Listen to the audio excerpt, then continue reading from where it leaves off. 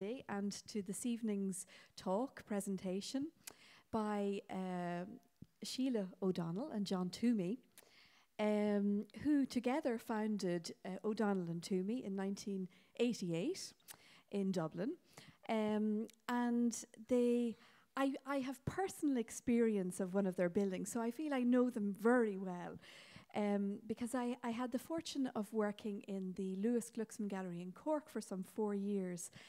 And I can honestly say that I looked forward to the end of exhibitions when the walls were free and I could go and touch them and enjoy the beautiful curves and enjoy the materials of the building. And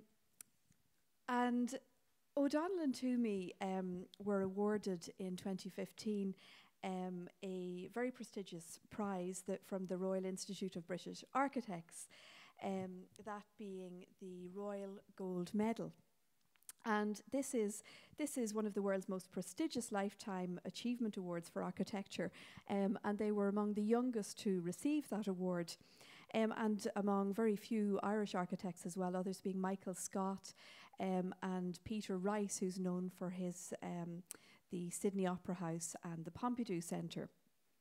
And so I'm very much looking forward to this evening's presentation, and I'd ask you now to welcome Sheila O'Donnell and John Tuomey. Thank you.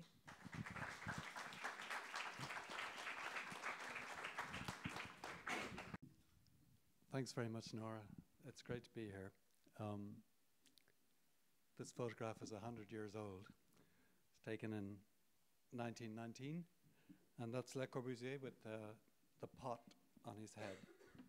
And he's with his brother, Albert, and he's with his inspiring collaborator, Enfant, who he met here in Paris when he came to work, and they collaborated to form a new art movement. When Sheila and I were students, we were completely in love with the kind of legacy and lessons of Le Corbusier. And I'm sure that we were young when we memorized his 5 points for a new architecture, which I can still remember. The columnar plan, the free plan, the free facade, the long window, and the roof garden. And so we thought if he had 5 points for his architecture, we ought to try to assemble 5 points of our own, which we're going to discuss with you tonight. This is page 31 of his first volume of his complete works, a project he designed in 1919, 100 years ago this month, which was an inspiring project for us as students, a simplification of what he called the Maison Citroën, the simplest house like a car. I remember just being a student and being inspired by this image. And then when we left college, I came to Paris for a hot summer to try to work for someone who had worked for Le Corbusier. I met many of them, and I worked for none of them. And I went to London, and then Sheila came to London, and we both worked for our second hero, who was James Stirling. And James Stirling was became like a kind of uncle, mentor, important person to us. And James Stirling studied architecture at the School of Architecture in Liverpool, which is the oldest established RIBA school in Britain. And we learned to draw from Stirling, like Stirling. And then this year we were lucky enough to win the competition to design the new School of Architecture in Liverpool. So it's an amazing kind of gift to get when you are older than your uncle was when you met him, to have responsibility for the culture of his school. So thinking about that, back to the 5 points. We tried to articulate a kind of argument for how you might design the School of Architecture in Liverpool, how an architect ought to design any building. And the first is the feeling of place. Our particular site in Liverpool is near the cathedral in the city of Liverpool, and we're trying to pull the relationship with the cathedral into the university, but really we're trying to push the university out into the town and, if you like, civilize both in both university and city. And so our first principle is the question of place. And I would say that in our architecture, we try and work from the ground up. From the ground up, meaning from the actual physical ground, that is how a building stands on its site, but also from its cultural ground, what its purpose is, what its ethos is, what the spirit that's embodied in the project. And then in our work, we try and work from the inside out. So that is, if you like, a question of space, not place, how the volumes of the buildings that we're putting together contribute to the organism, to the health of the organism of the building. And I guess a third principle in our world might be the plan, the organization of the building, that the whole logic of how you work comes out of the intellectual and corporal understanding of the sequence of spaces, the arrangement of spaces that makes up a good plan. And the fourth principle, which is a Greek term, a bit unpleasant in the mouth, of tectonics. It just means how the thing stands up, how the thing is structured within itself, and that there's a logic or even a beauty about how materials are assembled. And the fifth principle, which has to apply to everybody working today, is the question of responsibility to the environment, that the building can take natural light, that the building can breathe the same air, that the building cannot add to the problem that is surrounding us in our deteriorated environment. So if you're thinking about the work we show you tonight, it might be useful to you to try and think about how we stand against our own standards of those 5 principles. And of the luxury or the pleasure for us as we get to make a huge studio for hundreds of architecture students under the umbrella of the name of our mentor, James Sterling. So the first project I'm going to show is the one that Nora just talked about. We've been 20 years working in University College Cork, and we will have, by the end of this month, completed 3 projects. So let's say 3 buildings and 3 projects in 20 years. But the significance is that this is the old quadrangle of the centre of University College Cork. And around that quadrangle, we first made the Glucksman Gallery, and then we made a pedestrian bridge, and now we're finishing a student hub, which between us we will now discuss. The site, if you were up in the air, Cork is out this way. The first site for the Glucksman Gallery stood on the ground of what was formerly a tennis court in a beautiful parkland setting. And the idea was to protect all the trees and the whole setting. The second site is to cross the river and make a connection back to the city. And the third site is on the opposite side of the quadrangle. The characteristic of the lower ground, as it's known in UCC, is this beautiful feeling of the limestone cliff on which the college stands, the river flowing through its riverine meadowlands below, and the relationship between the tree canopy and the cliff edge. And this photograph was like a thought diagram of how the building should feel.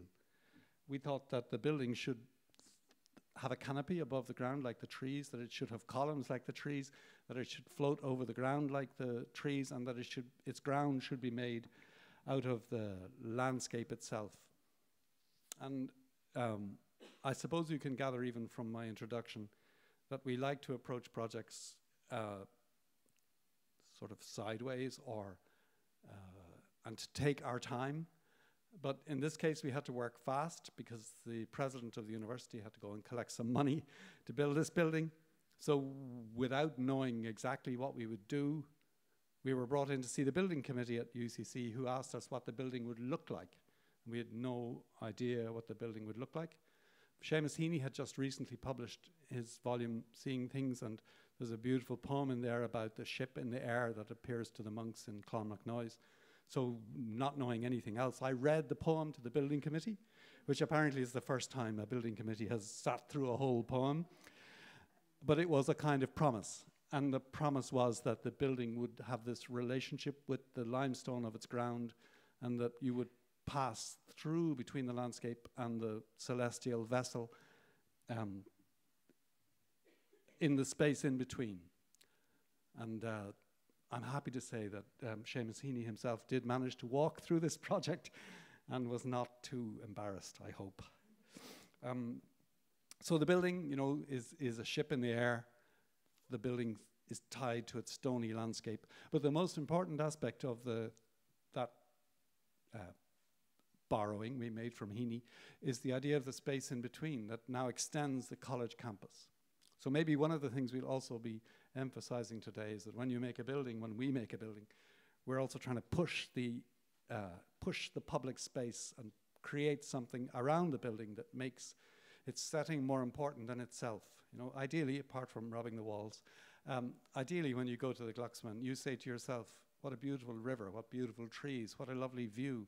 You don't say to yourself, I'm looking at a building. You feel like you're in a place. The Glucksman is designed to, so to speak, turn in the trees to catch the views back to St. Finbarr's Cathedral or out towards the campus. It's designed to work in its timber architecture with the architecture of the trees themselves that are nearly touching it. And then just below the Glucksman, in the shadow of itself, we made this new little timber bridge that crosses the river, that allows the river to flood, which I'm afraid that river does from time to time, and therefore it can flood through those arches.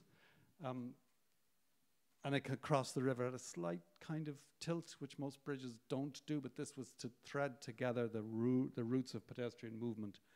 And also to say that maybe crossing a river doesn't have to be so direct.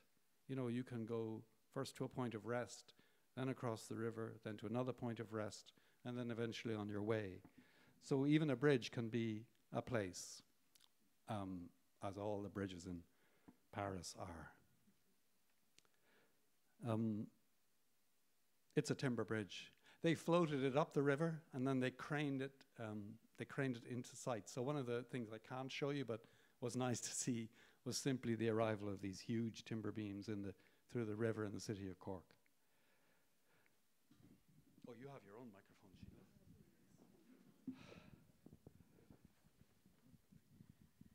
So I'm going to talk about our third project in University College Cork, and across the lecture we're going to exchange between the two of us quite a few times, so you just get used to that.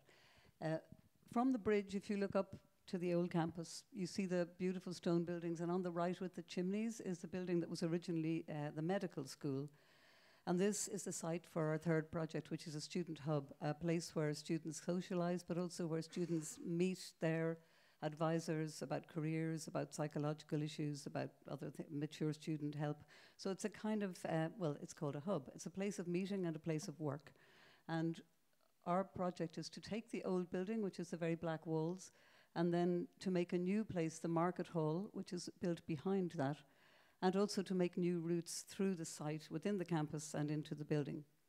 So the old building, it was a building from the mid-19th century, very beautiful series of stone buildings, which is the kind of frontage. And then behind that, we're building what we call a kind of harbour wall.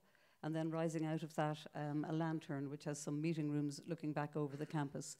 And the old building was built, we really like working with old buildings. We find it very interesting and very inspiring to think about the kind of the history and the memory and the character that old buildings hold, and also the process of how they were made. And this old building was made in a series of, at different times, as a series almost of houses, and in fact another one appeared after this with these chimneys and these stone walls. So in a way, our intervention is just the next move in this. So when we came there, the back of the building had a lot of ugly extensions built. So our first move is to say we remove all of those poor buildings from the back. And then we start to think about how to use this building and how to use it as the starting point or the inspiration for the new work. So the first move we made was to make a big hole in the building, which was in a way quite a radical thing to do, to keep that chimney but make a big hole and then put a canopy out to symbolize the entrance to the new building, but also to the college beyond. And then the second move was to build this big sea wall and make what we call the Market Hall, a new space at the back, which adheres to the old building, but is surrounded by and defined by a series of small rooms that are like advice rooms and meeting rooms and cafes. And then at the top, this lantern which looks back over the old building towards the campus.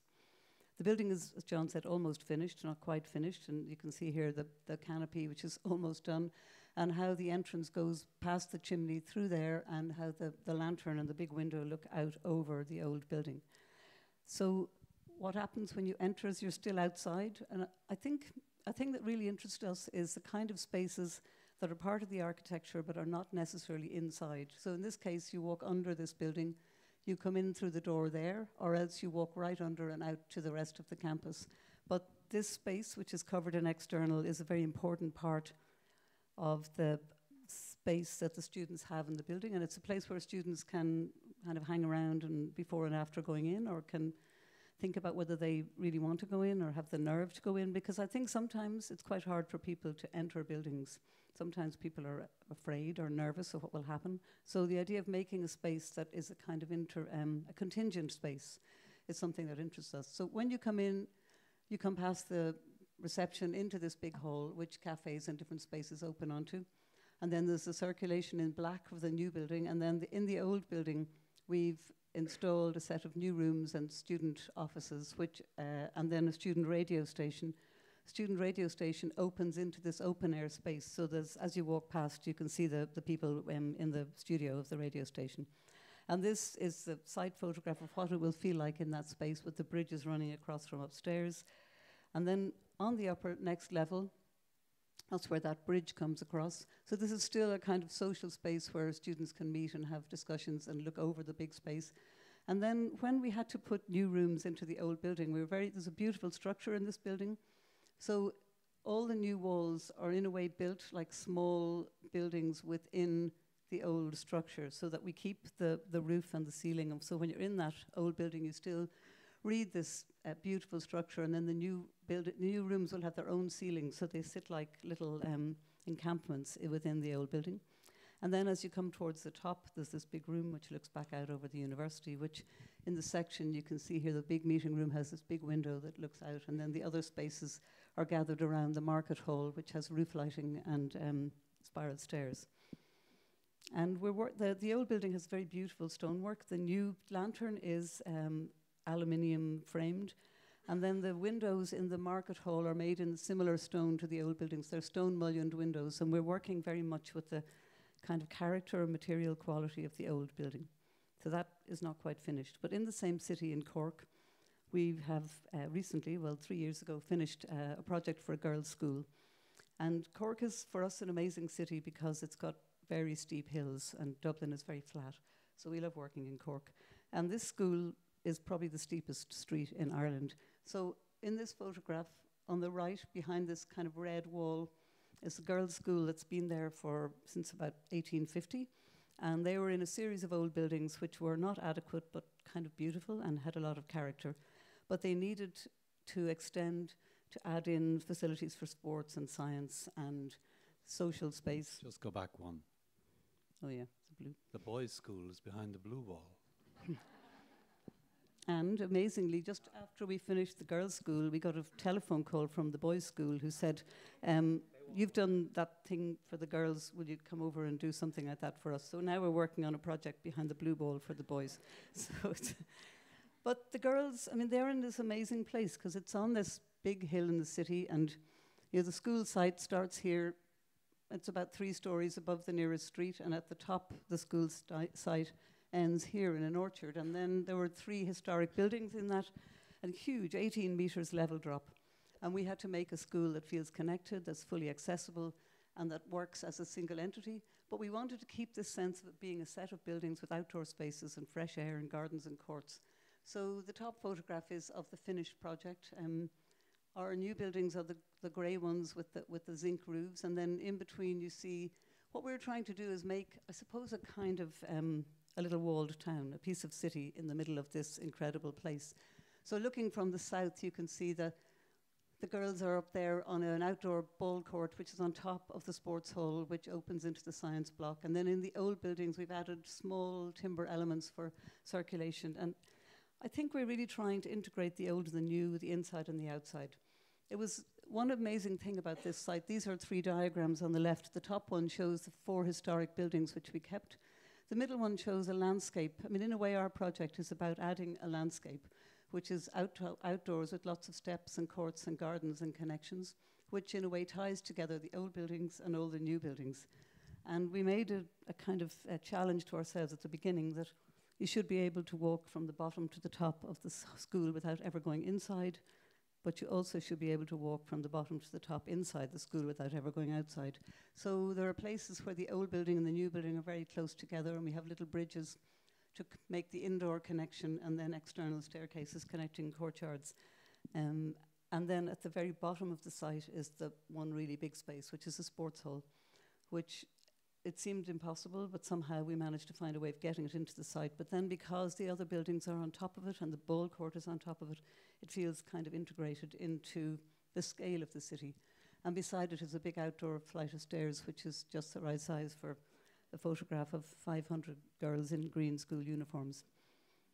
But from the top, the old orchard garden at the top, you look out across the roofs of the science block with its cowl, across the ball court and back over the sense of the city. And I think for us, that sense that we kept the relationship between a set of separate buildings with space between and with views to the city was very much on our minds. So the next project we want to show you is a community centre that we made in a docklands area of Dublin. And it's a very special project because it was us working with community activists who had never before worked with an architect, and they were never before organised in the group that we met them. So they were one running a sports organisation, one running a childcare organisation, one running a aged care where they look after the elderly in the afternoons, and one running a drama group that is active in that area because Sean O'Casey, the famous Irish playwright, was born in East Wall. And so we had to find a way of making these people who all live in a kind of encircled part of the map, of bringing them together into one place and giving them one identity which would make their common purpose, make a kind of engine, economic engine even, out of their common community purpose. So there, if you imagine there's 1,800 of these small 2-story houses in this kind of railway track bound part of the city, and the little bit popping up, well, the little bit popping up is the Catholic Church from the 1920s when the houses were built, and the second little bit popping up is the kind of bubbling energy of this community organisation. There's a street that has both the church and it used to have a school on it, and now it has a church and a community. It's like a third space for social life.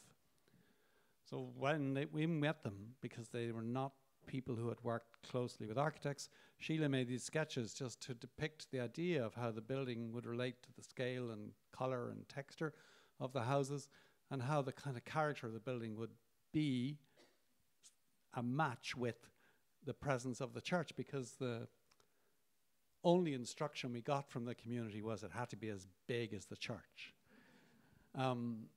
I must say this project, which is now 10 years old, this project is a happy story in our lives because it went very fast. It went with absolute kind of mutual understanding, and it has been an enormous social success. And the idea of the project is so simple that it makes you want every project to be so simple. All we did was propose some gardens.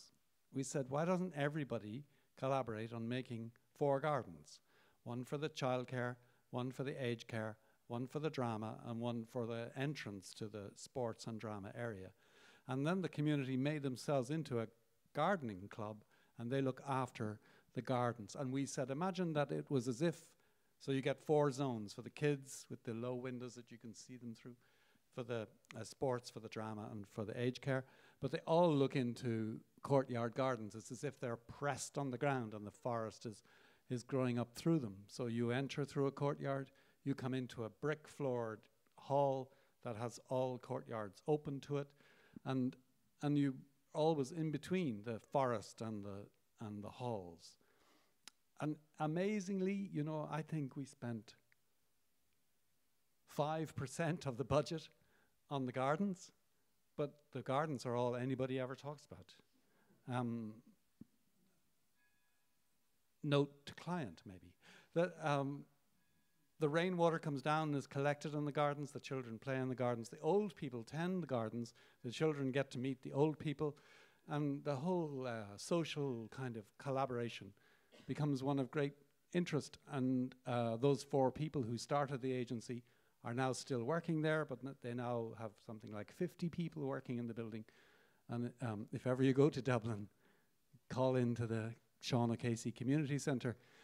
We designed it so totally focused on the gardens that we thought it would have no elevation, like no windows. It would just be, you know, like a monastery.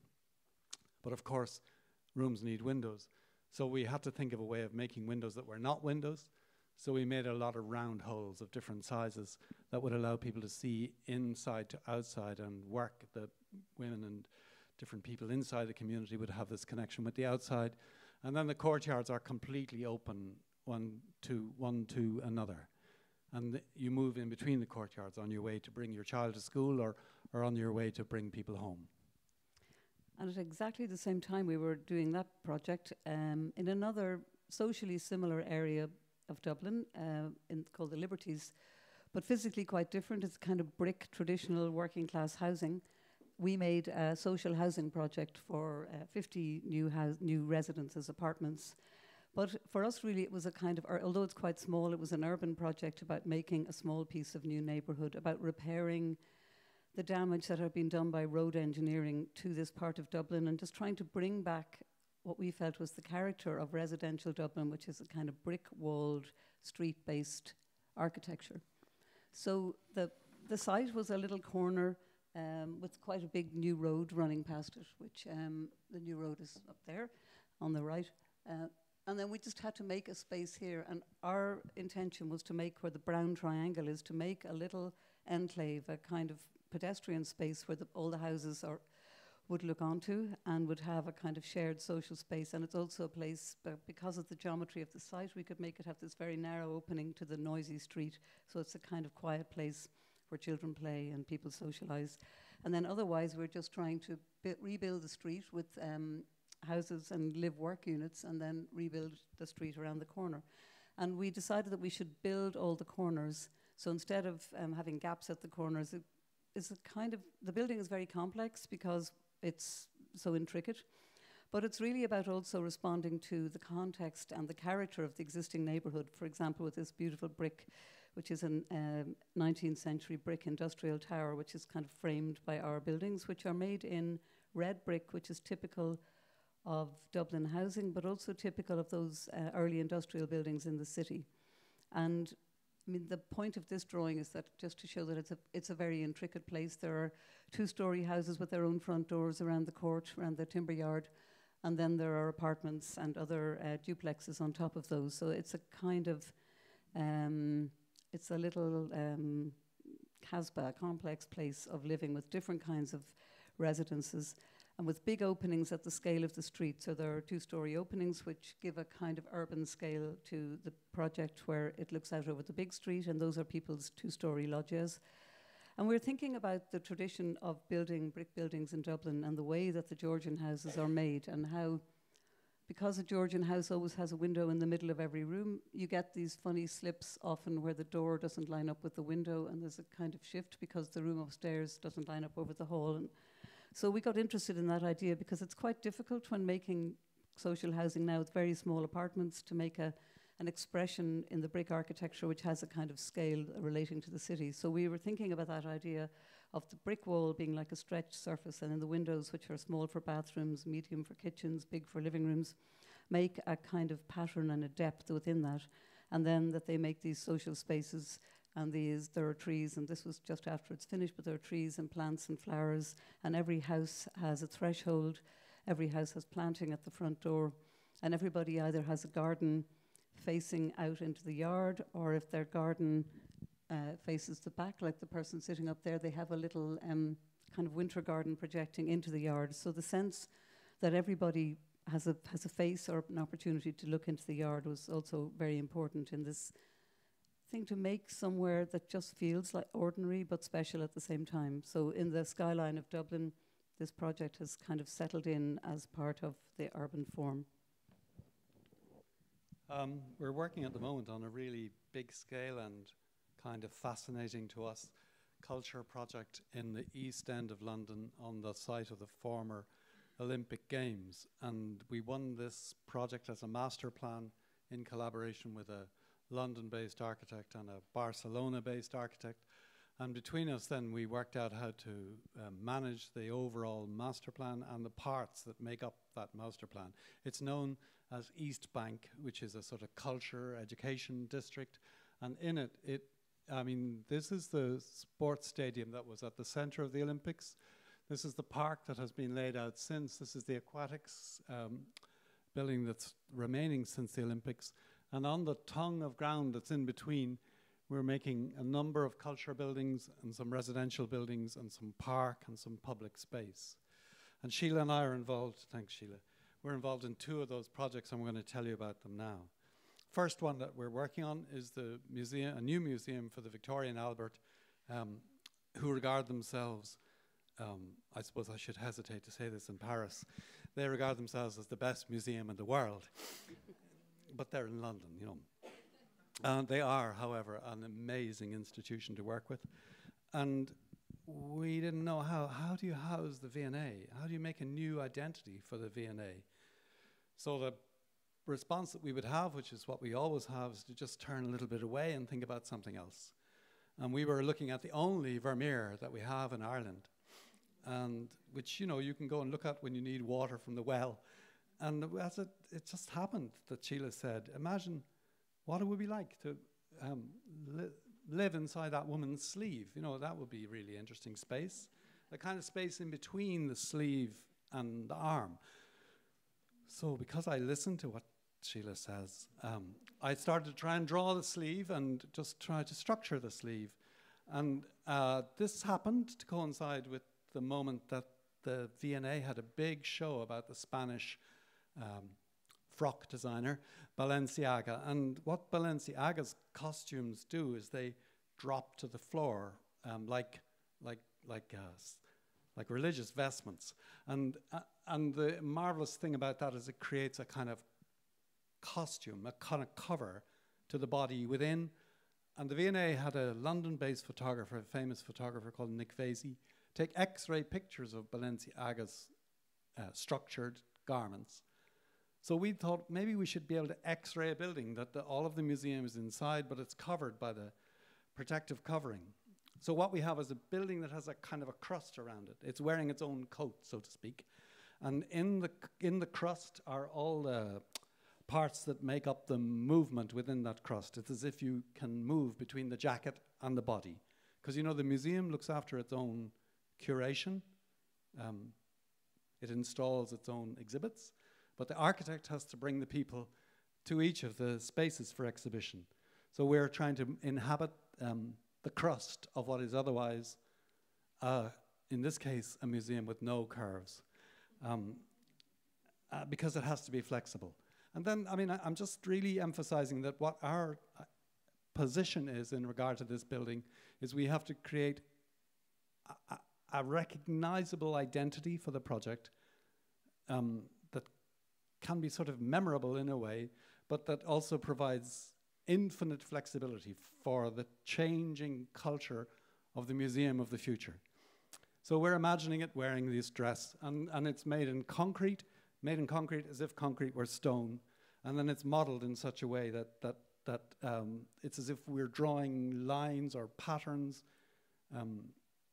across the surface of that structure, and then opening it at ground floor. So the people who are not in East London, who are not used to having such a world-class museum on their doorstep, can just go in without a single barrier or a single preventative sign. The building draws people from the public space into its own body. For us, this has just been this is building on site at the moment, so I can't show you it finished, but it has been a very exciting conversation for a kind of a new kind of public institution. But it comes back to tailoring, as so much of design does. There's a marvelous film, partly made in Paris, that Wim Wenders made about the fashion designer Yohji Yamamoto, called Notebooks on City and Clothes. And in it you see Yohji down on his knees, snipping away at the dresses just before the models go out on the catwalk. And there's a conversation in this film, which I wrote about in a book that I published, about identity. And the film director talks to the fashion designer about when he first put on his first Yoji jacket. And in the jacket, he felt himself. And then he realized he felt he's wearing the jacket itself, you know, like a knight in armor. So when we were trying to make our jacket for the museum, we wanted the jacket itself to be like something that you might find in the museum, and that the museum might stand among its neighbors of apartments and colleges. It might stand like as if itself was on display. You have your own microphone. Okay, yeah. The second building that we're working on in the same site is a theatre for Sadler's Wells Dance Company in London. But as an introduction to that, because again it's not built and it's at foundations, it's a big hole in the ground, rather than talk in detail about that theatre, I'm just going to talk a bit about our attitude to making space for theatre and other cultural activities. And going back to the thing that John mentioned earlier about the space in between and the importance of the space between and the movement. And this is a theatre that we completed in Belfast in 2011, the Lyric Theatre, on a very particular site beside the river on the edge of the city. Seamus Heaney, who's seen here at the Foundation Stone, was very much connected with this theatre. But when we were, around the time we were working on this, I found this lovely book in a second-hand bookshop. It was Alexander Calder book about drawing animals. And in his page about how to draw a cat, he says that a cat asleep embodies intense motion or intense movement. And I really like that idea that the cat is still, but the cat is somehow in its form, you feel the movement. And the site for the Lyric Theatre, which was a competition, was triangular, which is awkward when you're trying to design a theatre and auditorium spaces. So we had the idea from the beginning. It's also quite a sloping site. So we were trying to think about how people would move and how you would encourage them to move between the fixed forms, which are, in this case, 3 spaces, the 2 auditoriums and a rehearsal room. So we're always thinking about the spaces moving, the people moving between the static spaces. And in terms of thinking about the geometry and the difficulty of the site, Darcy Thompson wrote a wonderful book on growth and form, in which he talks about the difference between 2 species of fish actually being just almost like a geometric process applied to them, that these are 2 different fish, but in a way their similarities, they're just changed by the way in which they are shifted by the geometry and by their environment. So in our case, the environment of the theatre was that we were working on this triangular site. And this is this was in the first stage of the competition, our first idea about how we would work with this triangle and how we would keep this sense of movement. And in a way, that remained as, in a sense, the main idea of the building, because also to get the acoustic separation between the 3 performance spaces, we built each of them as like a full brick building. So the brick walls are outside, but they're also inside. So when you go into the building, you're moving between the main auditorium, the rehearsal room and the studio theatre, which is on the other side, and then the spaces between with all the glass or where the audience move. So there's always this wonderful contrast in the theatre between the dark space where the light is controlled by the lighting designers and then the space between where you can have daylight. And we try to emphasize that sense of connection and the connection with the river, which was a part of the site which people had sort of forgotten was there, that as you move through the foyer up towards the auditorium, you're looking at the river. And then in this case, this theatre was very specifically a fixed rake. What they were looking for, they do lyric plays, traditional theatre, and they wanted a fixed space in which then the stage could be flexible. So it's it's almost like a wooden instrument, a wooden acoustic instrument inside a concrete enclosure, and then the circulation and the social spaces are much more loose and flexible. And maybe the biggest thing is that because of the slope on the site, that when you come in, there's a big staircase which leads you up towards the auditorium, but that's on the street, so you have a sense of connection with the daylight of the street. There's a lot of daylight in the spaces between the fixed rooms, and so this woman is sitting looking up the big stairs. And a few years ago, there was a very significant moment in Irish history where the previous members of the IRA, Martin McGuinness, shook hands with the Queen of England when she visited Belfast. And they were trying to find a place that felt kind of neutral but social, a place that felt public but controlled. So this handshake took place at the bottom of the staircase in the Lyric Theatre. The theatre we're working on now in London is specifically for dance, and it's an academy as well as a theatre. So it has 6 dance studios and a big rehearsal space, and then a very big flexible auditorium, which is a rectangular space with retractable seating. So it's very different from that last theatre. It's a much more flexible. But in a sense, we were trying to make a building that expressed this sense of it being an academy, but also being a place where local children in the East End of London would come in and learn hip-hop and dance. So the building has a very open demeanour on the lower levels, and then the studios, which are above the foyer, have these sawtooth roofs which express their use in a way, and also the previous industrial use of this place. So we were trying to think about a kind of language to do with it being a dance theatre, but also to do with the client's wish for it to feel very robust and ready for work, not like a sort of fancy building, something that feels everyday. So we were looking at these choreographic diagrams about rhythm and movement, and that's when we thought that maybe the studios could wrap around both sides with these pitched roofs, both sides of the fly tower and the auditorium, which is at the heart of the building, which is the dark space. So we're trying to get a kind of rhythm into the way the studios work. And then on the public level, at the foyer, wraps around 2 sides of the auditorium and has a lot of kind of nooks and crannies and ins and outs, and a place in the corner for community dance performance. So it's a kind of space that's multifunctional, that's open, that's welcoming, that people should feel they can come in there any time of the day and not have to go to the theatre or buy a drink, because this area, I mean, John said this about the V&A, this part of London hasn't had cultural buildings, and it's very important that the local population feel they own these buildings.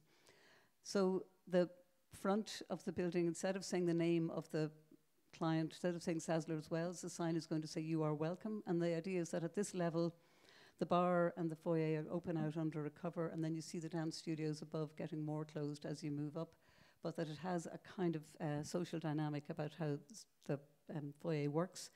And I suppose in the early sketch, the idea that the foyer space would widen and narrow to give this sense of social and other kinds of activity is very important to us, in the sense that the building would have, that this space in between, the space between the function of dance and learning, would be dynamic but also comfortable and flexible.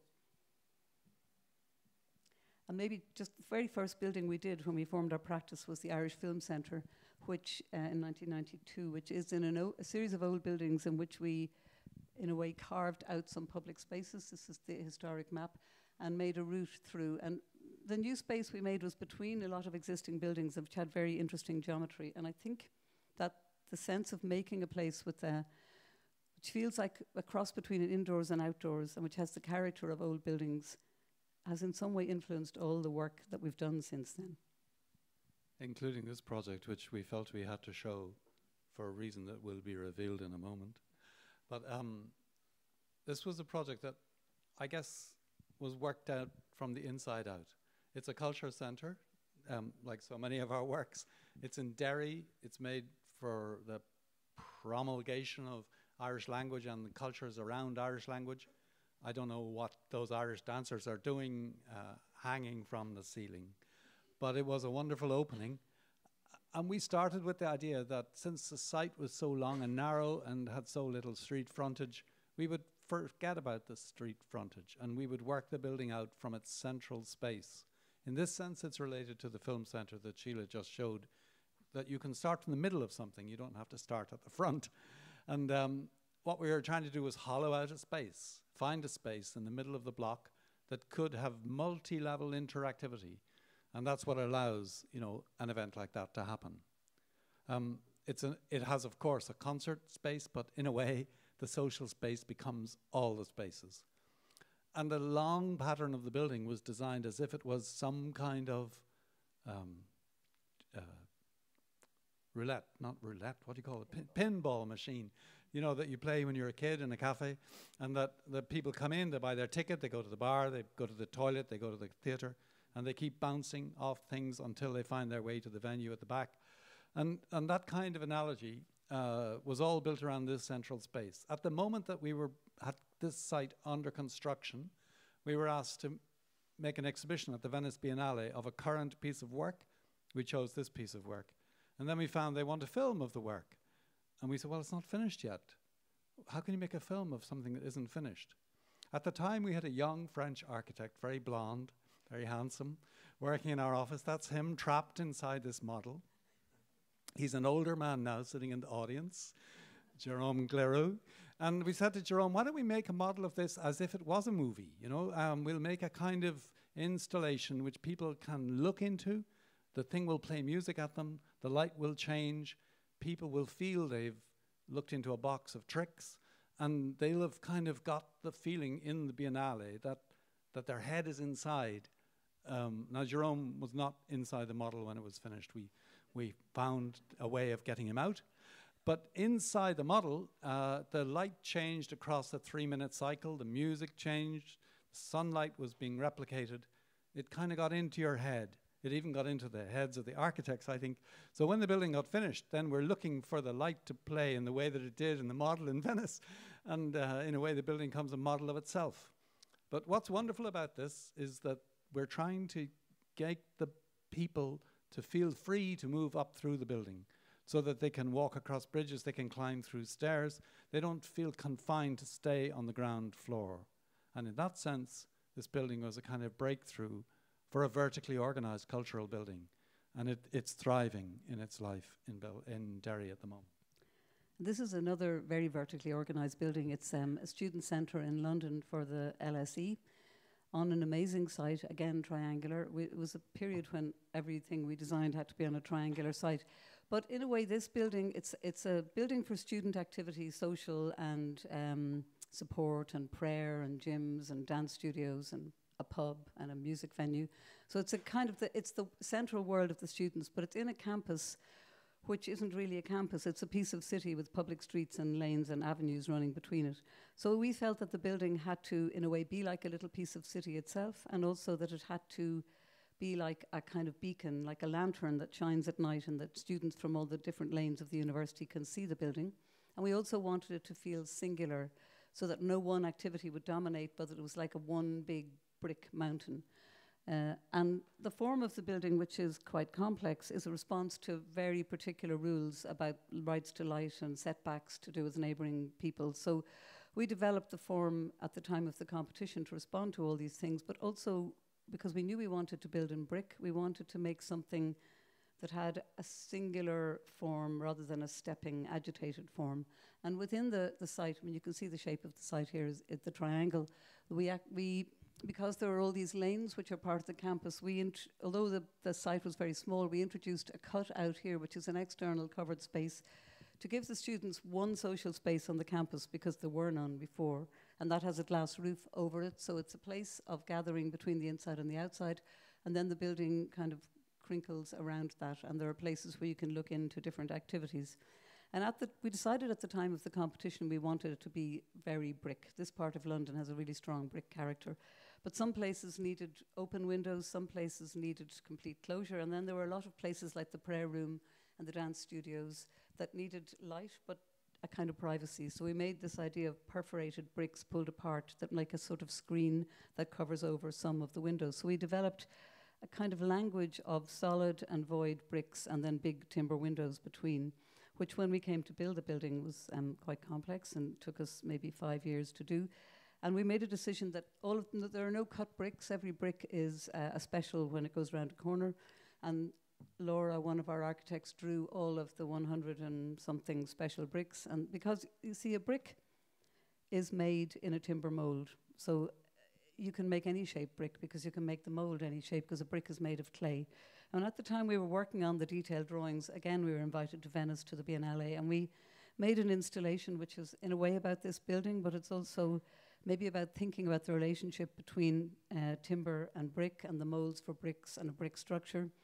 And it brought us back to a place in Venice which we had visited many years before, which is this beautiful moment between the Grand Canal and a small canal where two buildings make this triangular space. But because of the way they slide past them, it almost feels like there's a kind of movement in the space. And we were trying in our first sketches on this site to think about how to make, to use the triangular site, but to make this sense of movement and dynamism between the different parts of the building. And so the building at the ground floor has a pub and a cafe, and below ground a big venue for music. And then it's arranged around a huge staircase which circles around the lift, and the stairs is like a kind of public street, like a lane. It's like bringing the lanes outside into the building, because everybody wanted to be on the ground floor and most people couldn't be. So we had this idea that it's all public, that the stairs is big, the stairs is a street, we bring daylight in through cuts in the back of the building, and always the lift shaft, which has this very colourful graphic which we designed, is a kind of, it's like a mooring device that tells you where you are as the stairs moves around and leads to different activities, and the stairs changes as it goes up because the building is getting narrower. But on the ground floor, when you open out into this covered space, which is part of the social life of the university, you're also able to look down. In this drawing, this is the street level, and this person is looking down into the music venue. There's a big window that comes up, the stage is here, and all the students are dancing and partying, and there's more daylight at the back. And as you go up, the ceiling heights are all different because there are different kinds of activities like cafes and studios and offices. But the idea that the world of the building extends beyond its doors and beyond its windows to make a place outside where we design the street furniture and design the paving is probably a really important part of this building, in a way feeling bigger than it is and being more part of the campus. And we designed it at the competition really in perspective, because you never see that building as an entity. You see little glimpses of it down the streets, and that's in a way how we thought of it at the start. One of the last projects we want to show you is the recently completed building in Budapest for the Central European University.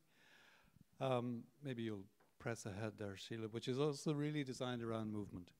When we went to Budapest, coming from Ireland to Budapest, it's so astonishing to find yourself on the river Danube. And our clients, the university clients, had a conglomeration of not joined together buildings in the very center of the historic core of the city. And we were so interested that there were points of view to the river, points of view to the cathedral in the town, and all sorts of connections possible across the town. So when the project is completed, you can see through to the new university from across the river. And when that means in a way that the life of the city can be drawn through the fabric of the university itself. It's like the university has opened its doors to bring the civic life inside. This was a huge effort because this is a World Heritage Site and it has no new structures built for, well, not since the 1920s. And every plot in Budapest has its own courtyard and every corner is controlled. So to make a new building in this setting takes a lot of conversation with monument authorities, museum authorities, planning authorities, city councils. Next, and we don't speak any Hungarian. So we had to knock a building down in the street, and then we had to think, what is the characteristic of the streetscape that makes it so special? You know, the prominent balconies, the overhanging cornices, the marvelous physicality of the street architecture. And then we found that the planning controls in Budapest have changed, and you're not allowed to project anymore. You can't have balconies and cornices. In fact, you must stay within the skin. So what we said to the university is, that's not a problem. If we can't stick out, we could withdraw. So we could manipulate inwards and give some space back to the street. So we were trying to quarry it out. And then when we went to the quarry, the local quarry, we found the local quarry itself is pretty good architecture.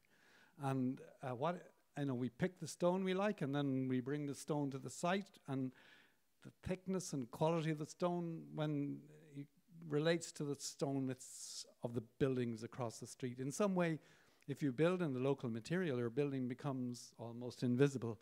It belongs where it stands and not so awkward where it stands. And what we're hoping is that as the building weathers the new to the old, that they will work together in harmony in some way. I think some architects sometimes get confused about making differences so explicit between what pre-exists and what is proposed, as if time stops still.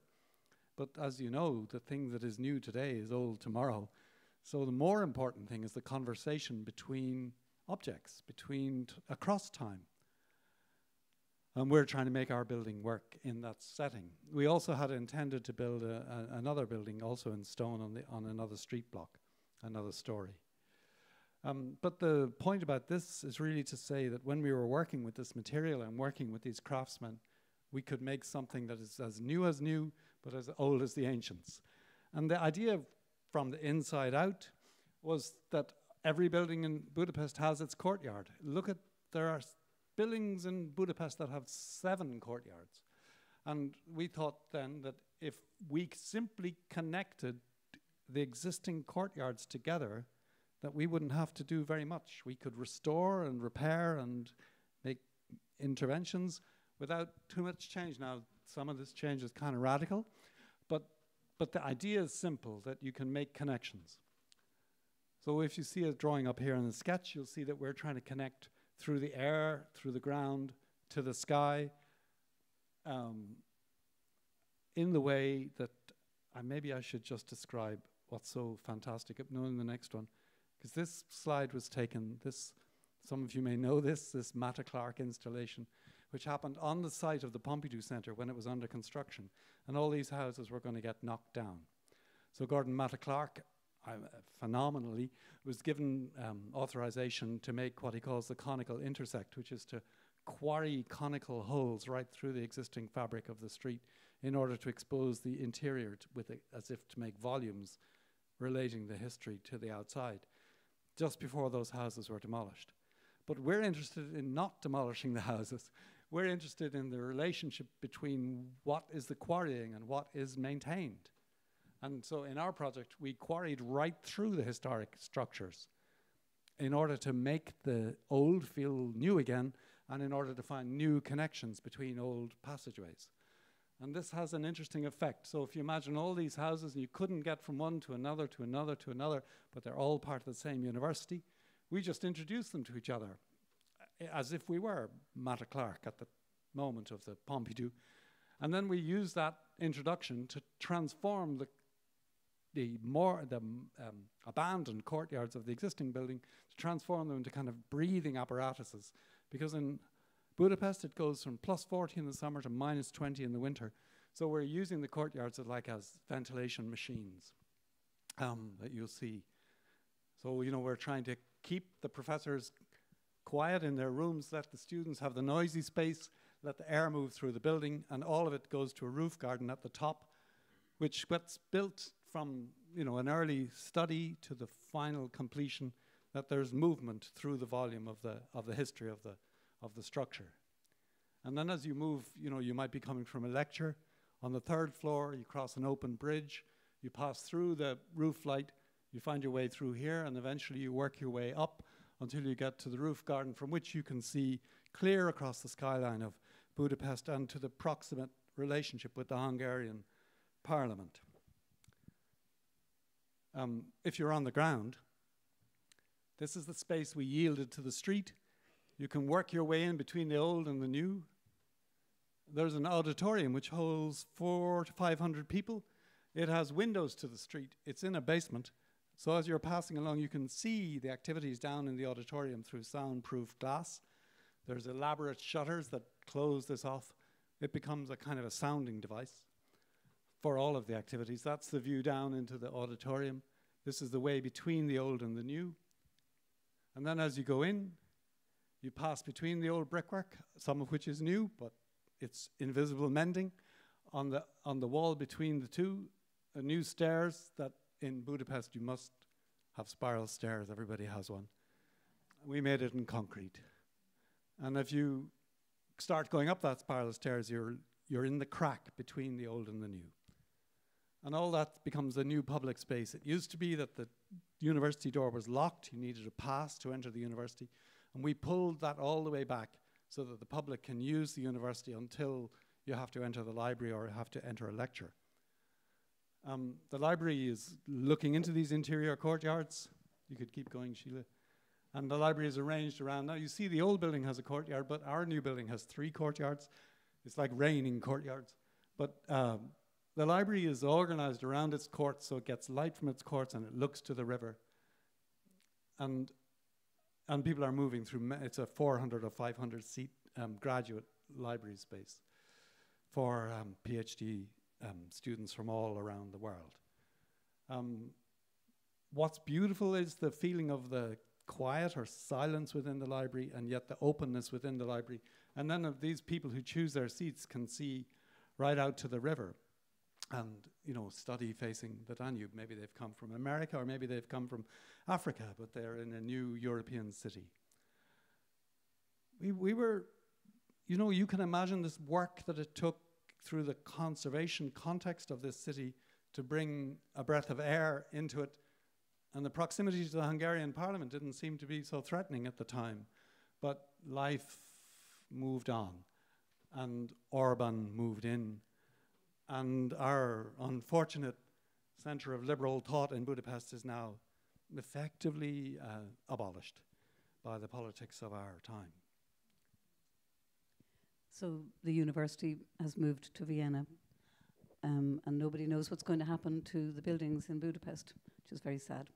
The last project is very small and very local, well, local to us in the west of Ireland, in Connemara in Roundstone. And it's for us, I suppose, it's a really important personal project, because it's working to make a research centre for an amazing man, a very Irish English man called Tim Robinson, who lives in this village and whose house looks out at this view. And he's lived there for about 40 years, drawing maps of the west of Ireland, writing amazingly beautiful books about landscape and about the geography, geology, philosophy, psychology of landscape. And in a way, he has taught Irish people to look at their own landscape in a different way. And this village, Roundstone, is very beautiful, and it's a place that has always attracted artists, and people make images of this wonderful harbour where Tim's house is, looking out over the sea. So his house is the last building on the end of the harbour, and is up. His main house is up a level, and his garden is up a level from the level of this pier.